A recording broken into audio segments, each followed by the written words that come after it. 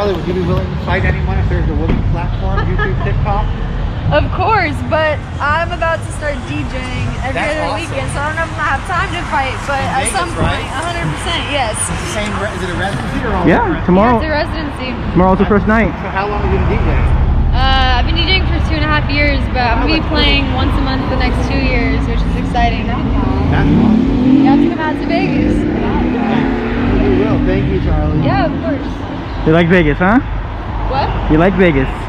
Yeah, I'm born and raised there. Oh, okay, I didn't know that. It's my home. So every weekend you get to. The local nights are gonna be fun.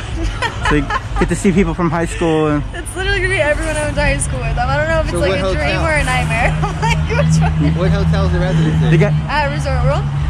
you got any Yeah. you got any bullies over there that you wanna? Any bullies from high school? Oh heck yeah! I was definitely. Maybe you could fight one of them. That would be a great Yeah, fight. every other weekend off. Yeah, I feel like you know, the way the fight lineup is going, everyone's kind of trying to match up girls like based off like relationship problems, but I feel like it should just be like girls that like are similar height and similar weight. Exactly. Like that would be. It's not like, fair to have like a girl, let's say, is 200 pounds versus like someone that's like 90. Exactly. It definitely needs to be weight class. There were just 2 girls on TikTok that are like both 6'3" that just got matched up to fight. I'm like, that would be great. That would be Yes, crazy it to would see be. that. Like, I don't feel Bella and Tana would be fair. No, definitely It not. wouldn't be fair for Bella. That would definitely be quite the fight though. Yeah. Tana would have to lose a little. Tana's inside right now. You have to lose a little weight, right? I always say it wrong. I always say it's Tana, right? Yeah, Well, I always Tana. It's cold out here. Yep. Thank you, Charlie. Welcome to LA. What? She's from Vegas. Welcome to LA. Yeah, literally.